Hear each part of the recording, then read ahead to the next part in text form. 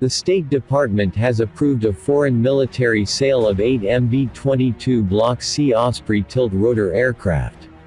When the associated support equipment, sustainment, and other items are added up, the total estimated price of the deal is $2 billion. The sale, if it is executed, will mark the second foreign air arm to purchase the Osprey, with Japan being the first.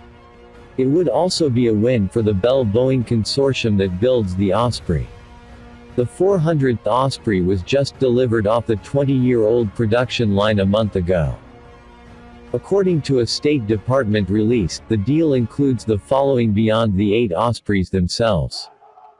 The V-22, although its capabilities don't come cheap, is particularly well suited for Indonesia, a country that is made up of a whopping 17,000 individual islands spanning thousands of miles.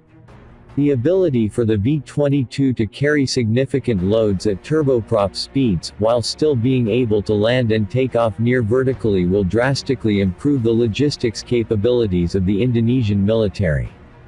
This is especially true when it comes to natural disasters, which, sadly, the country is no stranger to. The MV-22s will also be a huge boon for supporting operations against radical Islamic groups, such as Jemaah, an offshoot of Al-Qaeda, that continue to plague the country.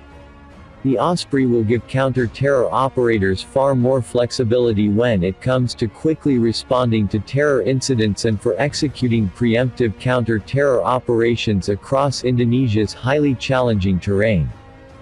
The State Department's announcement continues, stating, "This proposed sale will support the foreign policy goals and national security objectives of the United States by improving the security of an important regional partner that is a force for political stability and economic progress in the Asia-Pacific region.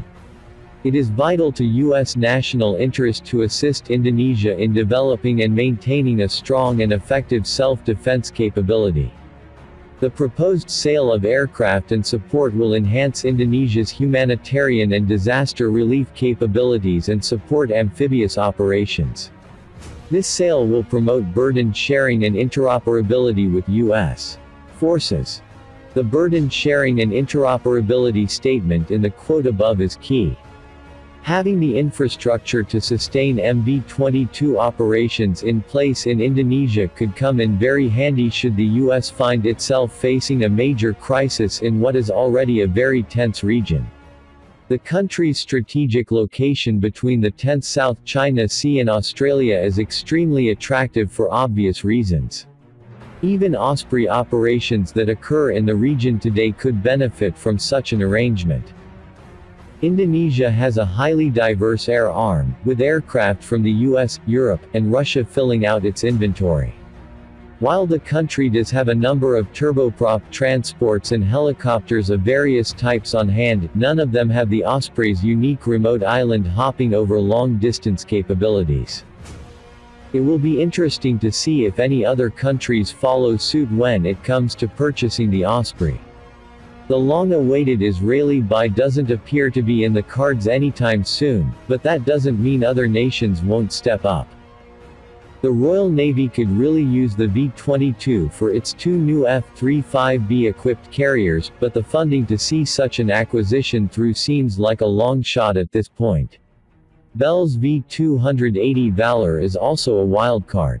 It uses a second-generation tilt-rotor technology and is smaller and potentially more affordable than the V-22, while still offering similar baseline capabilities in some respects. For those that don't require the Osprey's rear ramp, heavier load carrying capability, and hardy maritime attributes, it could potentially bring some nations that had passed on tilt-rotor tech into the fray. This will likely be dependent on the U.S. Army pursuing the type under its own Future Vertical Lift initiative, and the Valor is facing stiff competition for that high-stakes program. Other potential Osprey customers exist, but as it sits now, with the USMC, USAF, USN, and Japanese sales, and if this sale to Indonesia goes through, just under 500 Ospreys will be part of the program of record.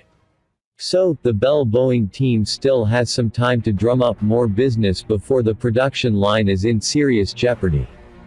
They are even courting the small head of state transport market with a VVIP variant of the V-22.